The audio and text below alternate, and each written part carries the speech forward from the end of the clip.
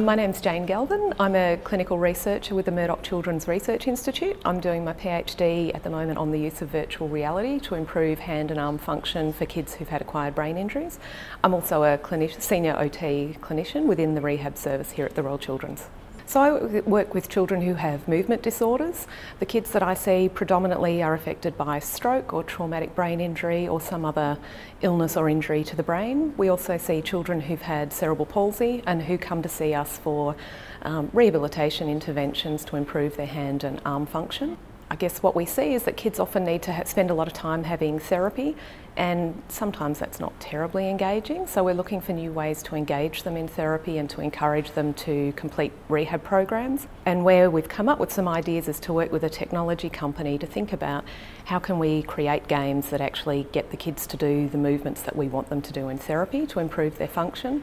The first step of what we're working on at the moment is using technology to get really good baseline assessments of children. So we're using new 3D camera technology to be able to get dynamic movement analysis of upper limbs.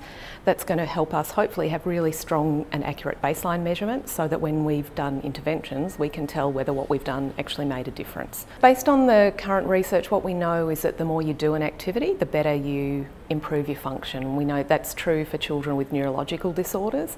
One of the things we also know about technology is that kids love computer games, and I think anybody who's seen a kid engage with an iPad or an iPhone or the Wii or any of the other commercially available systems out there knows that kids really enjoy playing the games. So our idea was to be able to match the rehab specific interventions with the technology that we know is engaging to kids, because if we link the practice with the technology, if we can get kids to be doing something 2 or 3 times every day rather than once or twice a week, the theory is that we're going to be able to help improve their movement more quickly and with better long-term follow-up. So we had identified that gap partly out of the research I'm doing for my PhD, and we're working with a local company to try and find something that's really engaging but also has the ability to up and downgrade depending on what the child's movement is. I think one of the problems with current technologies that are around is that off-the-shelf things don't always work for kids with disabilities.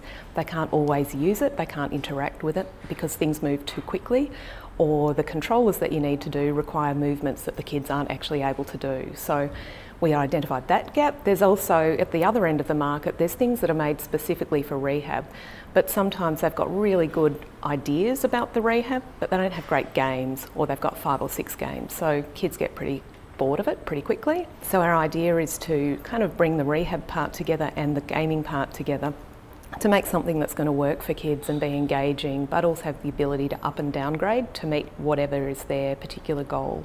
I guess the convergence between therapy and technology is how we bring this all together. I think in the gaming systems that are out there that are used in rehab at the moment, they're very separate things. There's rehab technologies and then there's gaming technologies, and our convergence is pulling them together to make a product that's specific for paediatric rehab, but hopefully also engaging for other kids out in the world as well. I think using new technologies gives us an opportunity to bring those all together and to really converge into a nice package that works for kids and families.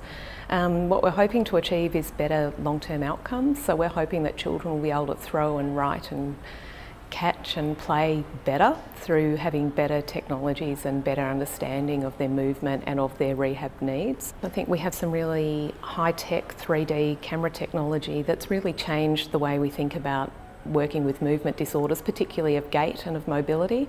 We don't have similar technologies at the moment that work for understanding movement of upper limbs. So we see this as a really big step forward of being able to really understand how do all the joints of an arm move together. I think if we can understand that, we'll be able to figure out what are the good interventions that work and better able to assess whether what we're doing actually is making a difference. And I think that covers the whole range from OT therapies through to surgeries, through to any interventions for hands and arms. So I think in the partnership that we have at the moment, we're obviously bringing the clinical skills and expertise and experience and our knowledge of working with children with movement disorders through the age span. And the technology company we're working with are absolutely bringing the technology and the skills about writing the programs and writing the algorithms that make what we want to do actually work. I certainly have absolutely no skills whatsoever in computer programming, but that's what they're bringing to it. So I think having the clinical and having the technology and having that all converge into a process and a program that's going to hopefully benefit everybody, that's what we're doing.